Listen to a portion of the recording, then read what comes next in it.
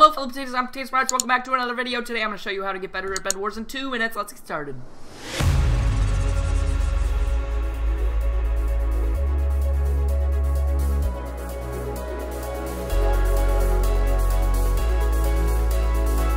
Don't play solo, it sucks. When you're about to start the game, hold backwards so that you go right into the forge. Always get a pickaxe for every attack. Put all your excess materials in an ender chest. Learn how to speed bridge. Make sure your quick menu has all the things that you need to buy so you don't need to go through these top tabs. Make sure there's always someone at your base to defend the bed. If someone's attacking you, build higher than them. Then what are they gonna do? Get better armor as soon as possible. Always buy blocks every single time. If you need to, exit your base and then place a trap.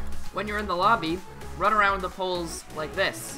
It helps you win. Never rely on your teammates to do anything.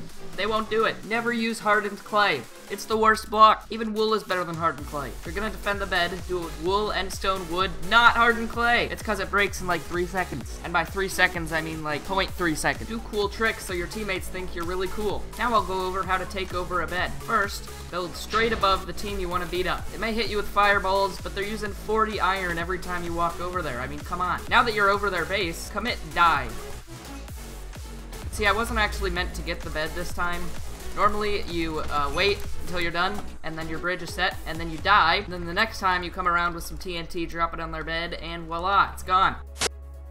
Now that you're over their base, die. This time, just try mining their bed. You'll probably be stopped. I did not get stopped. If your bed's destroyed, don't go out destroying other people's beds. Also, if your bed's gone, go to other forges and take all their resources. Then get some iron golems with them. Iron golems are really good. You can also grab golden apples, or a bow if you prefer, and as you can see, it is me versus the entire green team that still has a bed, so I've got to stock up on this stuff. Anyway, I hope you enjoyed this video. I hope you got better at BedWars in 2 minutes. If you did, hit that like button. Bye!